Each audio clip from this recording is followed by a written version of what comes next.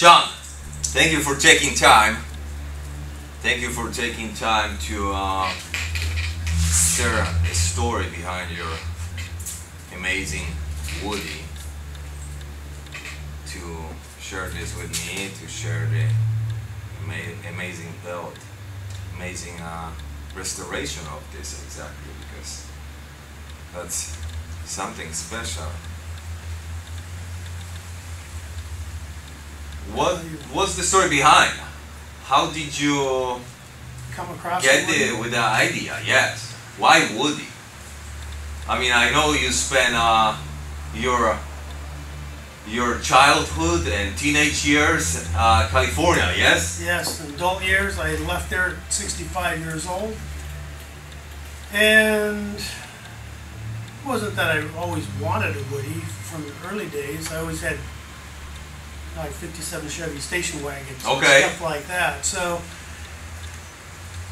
an opportunity arose and I was kind of looking for one, and a police officer, a friend of mine, says, "Oh, his sergeant has one in his garage."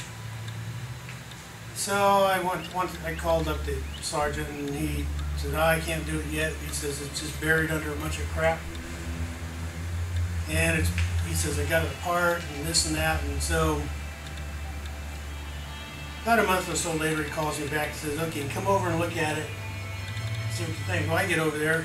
I figured it just had the motor, transmission stuff pulled out of it. Yeah. Oh no. It was just a rolling chassis with a floor on it. Wow. All the wood was apart. There was nothing there. It had a bunch of extra parts and stuff he'd been collecting so that he could restore it. But then times changed. You know, we bought a sailboat. Well, that kind of took care of the car. And he's building a new house and stuff. The kid's going to college, so it was done. So I bought it. I spent about 4 years, roughly 3.5 years, restoring. Yeah, putting it back together to make it the way I wanted it. Yeah.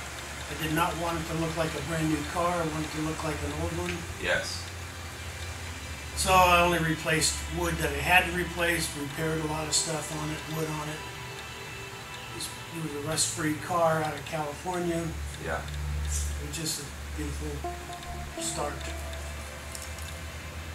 But 4 years, a lot of work to chassis. Was the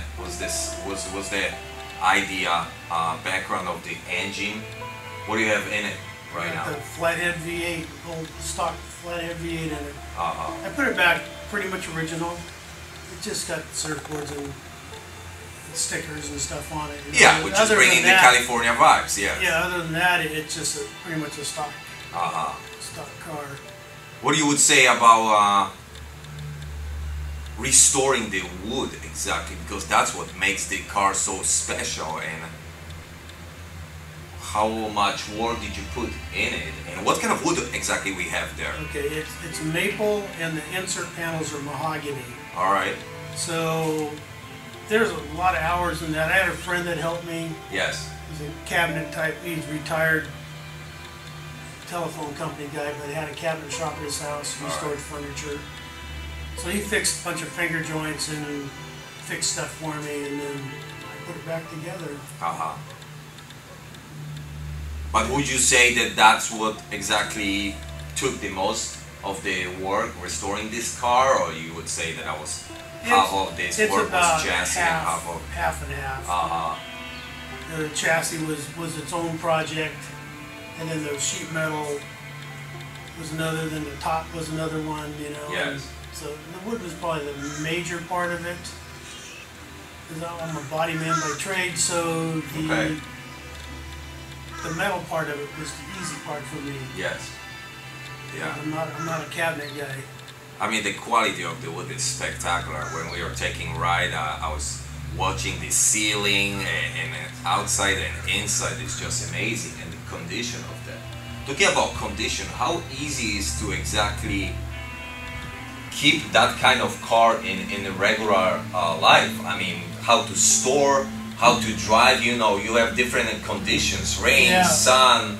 I drive all my cars, doesn't matter, rain or shine, you know. Alright, so you're daily driver. And if it gets wet, it gets wet. You know, it's not going to shrink. Yeah. you know, and they don't swell up that much, or these wooden ones. Uh-huh.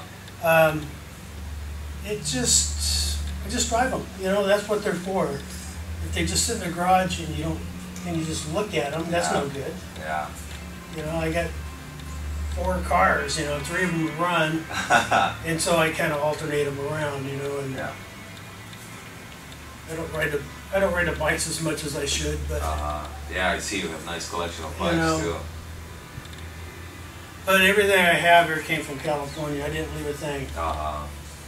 And I brought surfboards, I brought wetsuits, I brought snowboard, old vintage snowboard stuff. I brought, you know, everything I had in the garage came. Nice.